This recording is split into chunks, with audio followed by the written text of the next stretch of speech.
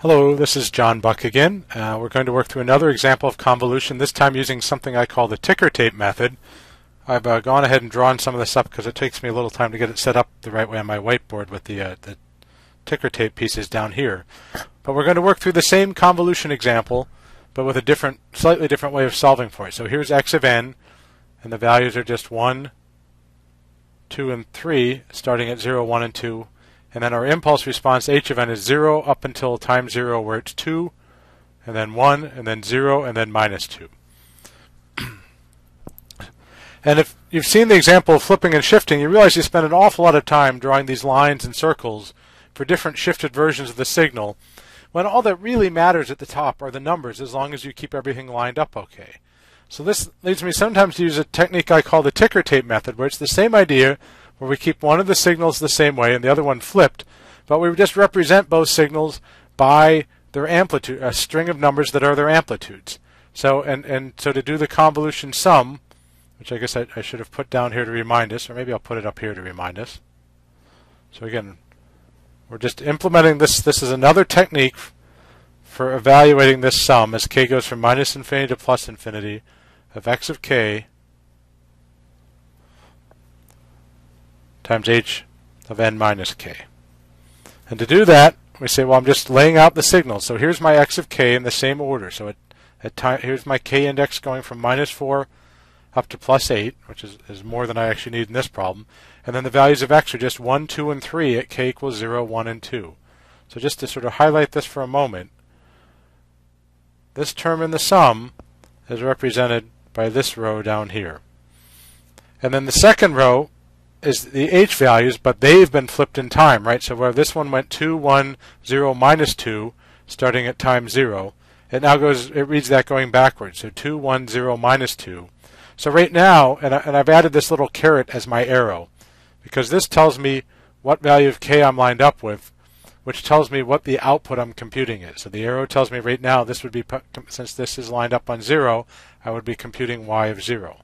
But again, just to sort of continue with the annotation part. So this part here is equal to h. So now to find the output for a given time, for example, right now at y 0, I just multiply the second by the third row, the x row by the h row, and then keep a running total. So I'd have 0, 0, 0, 0. 2 times 1 is 2, plus 0, 0, 0, and 0 is the rest of the way out. So this tells me y of 0 would be 2. So let me just get those, quickly take those blue lines off.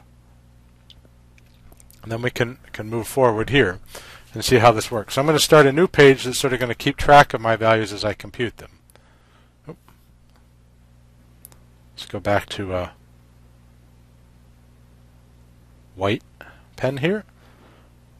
So we're going to start with y of 0, and we just saw that it's 2 times 1 and all the other terms are 0, so that's 2. And in fact, maybe we'll draw it down here.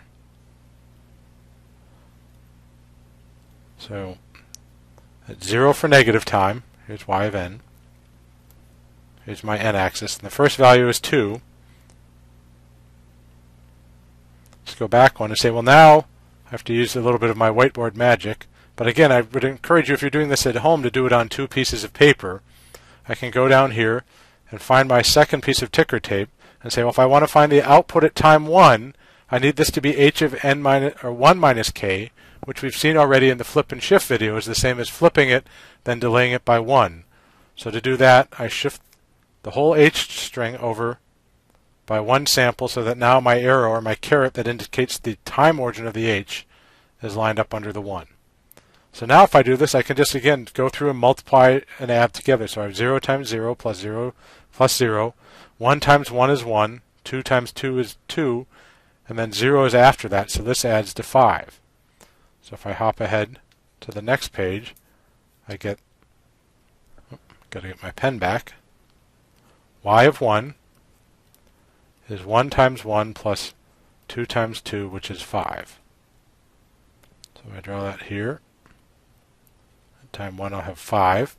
And I can just go back and repeat the same process. If I want to find the output when n equals 2, I need h of 2 minus k. So I need to, I'm drawing on it. Oops, sorry. Clean that up. go back and get my arrow to grab it. And now I can slide it over so the arrow lines up under 2. And again, go through and just do my vertical multiply add. So 0, 0, 0. 2 times 1 is 2, plus 2 times 3 is 6. So I've got 2 plus 6 is 8, and then zeros from here on out. So if I do y of 2, again, I go back a page, I say I get 1 times 2 plus 2 times 3.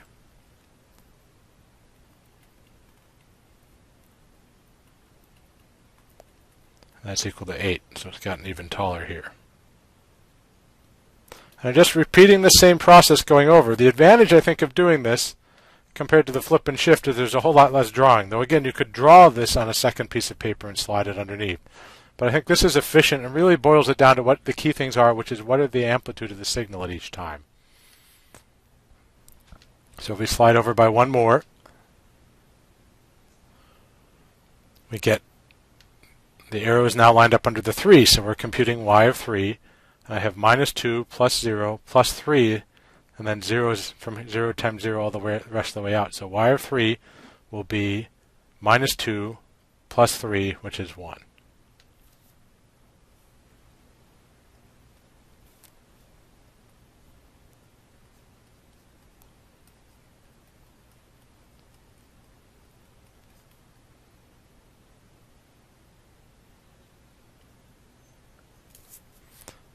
Continuing along,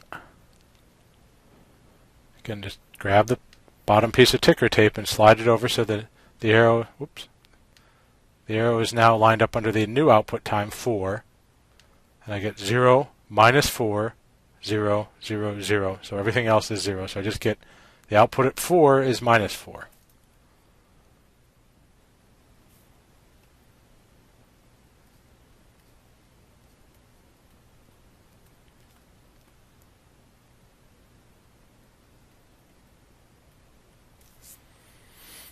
And going back, I think we have one more value to find.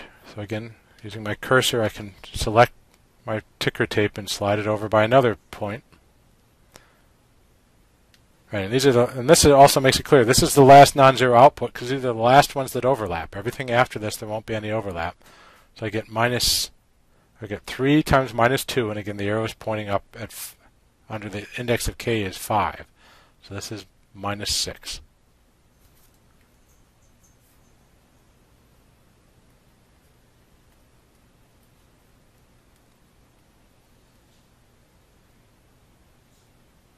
Minus 6 at 5, and because they won't overlap, we know it's going to be 0 for all the rest of them.